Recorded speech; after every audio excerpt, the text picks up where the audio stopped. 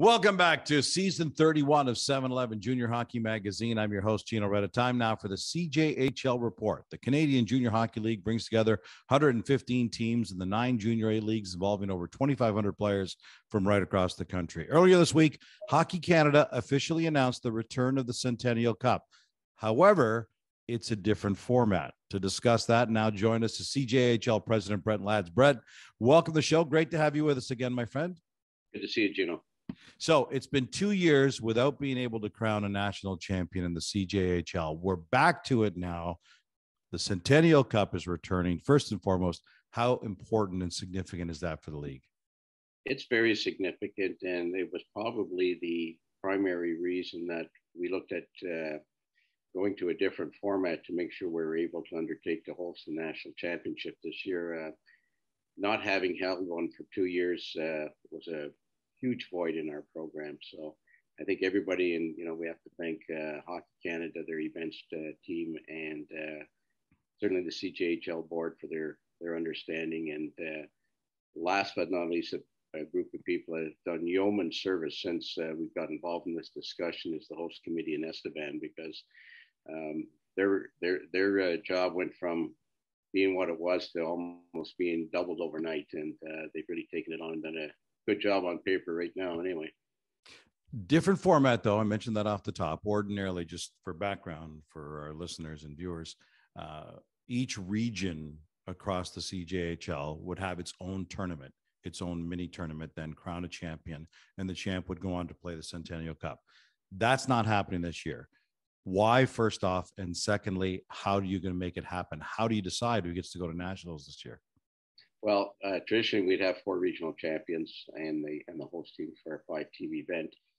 And what happened this year was that we had 2 developments that really impacted on sort of leading up to that traditional way of doing things. One was the 3 leagues that are west of the Ontario-Manitoba border did not experience any interruptions in their schedule this year. So they were on cue to meet the obligation or timeline that was established originally. East of the Manitoba-Ontario border was a totally different story. We had 5-6 week delays in some leagues.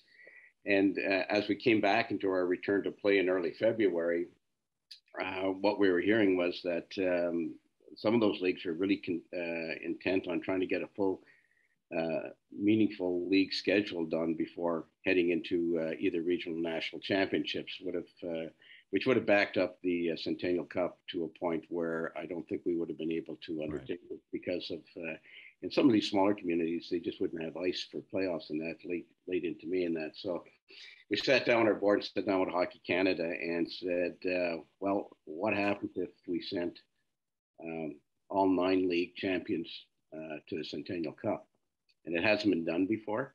Yeah. And so the more we talked about it, the biggest question was whether the community in Estevan would have the infrastructure to support it. And after doing some deliberation, they came back after about 2 or 3 weeks and just said, you know what, we can do it here. We can do it. And we started more meaningful discussions, and that's where we got to with the announcement on Tuesday. So now you're in a situation where you have 9 league champions plus the host Estevan in a tournament. Is it a tournament format? Is it a bracket where you're playing one game and then move on? How are you going to handle that? Because you got 10 teams to crown one national champion. Well, we're going to adopt a template that's used for the World Junior Championships. Okay. And 2 divisions of 5 teams, and work through a round robin in each division, eliminate 1 team. It'll cross over, semi and quarterfinal, and then eventually a final for the Centennial Cup. All right. So here's a question for you, and it might be a little premature because we haven't even done it the first time yet. If it works and you like the format, I'm sure you've been asked this, is it something you would consider as a new format moving forward? There is certainly going to be some discussion after this year's Centennial Cup as to whether that's going to be our approach in the future. There's a lot of considerations in there. First of all, the logistics support doing it again. And then secondly, looking at potential host centers and making sure that there's sufficient infrastructure within our program that we can vary the hosting site from year to year in a reasonable way. I got to tell you, though, it is intriguing, especially when you compare it to the World Junior format, where you say we're bringing the 10 best teams in the country. Well, the 9 best teams and the host, and hopefully that host is also one of the 10 best teams. And then you've got a 1 week, a 2 week period or a 10-day period where you crown a national champion. From a national audience perspective, it certainly seems like that would garner more national interest than potentially a regional 4-team tournament to crown a local champion. Do you feel that way, or is that something you want to watch and see how it plays out? No, I think you hit the nail on the head. I think we all feel that way, and certainly, a 10-team event creates interest beyond what we traditionally have as the regional championships. And I think within the region, sometimes there's interest as your team goes to the regionals, but then if they're not successful there, then the interest level drops off during Centennial Cup week. This way, I think we'll keep all parts of the country interested right up to the end. In conversation with CJHL President Brent Ladds, Brent, there were 14 CJHLers named to NHL Central Scouting's midterm rankings. Let me just continue to go down that rabbit hole that we're going down right now. If you have a national tournament like this in time before the NHL draft, does it give then even more potential exposure for your kids in your league right across the country to be seen nationally and to be seen in one location by the scouts? Is there an upside benefit to that? In theory, there is, and our inability to host a prospects game this year certainly would impact on that. I think if I was working with an NHL team that's scouting fraternity or with Central Scouting, that would be an attraction for sure. Looking at the next season, there are 2 new franchises set to join the CJHL: the Niverville Nighthawks in the MJHL and the Sioux Lookout Bombers in the SIJHL. How thrilled are you to be able to announce expansion in a time where we're coming out of a pandemic, where people would just be merely thrilled just to have survival?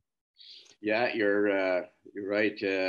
I think the advent of the new teams coming in, we're certainly scheduled for this coming season, and nothing's happened to deter that. And I think it's the good work that our commissioners do in those respective programs, and throughout our 9 leagues, that has created I think sufficient interest in their own regions, and I think even if I can offer it, I know even here in Alberta, there's always interest in new franchises, and the league has sort of adopted a framework whereby you have to optimize and make sure that you're serving the needs of the players sufficiently, but also maintaining that competitive level. So I think in the essence of trying to do that, both the SIJHL and the MJHL are taking in, respectively, 1 new franchise for next season. So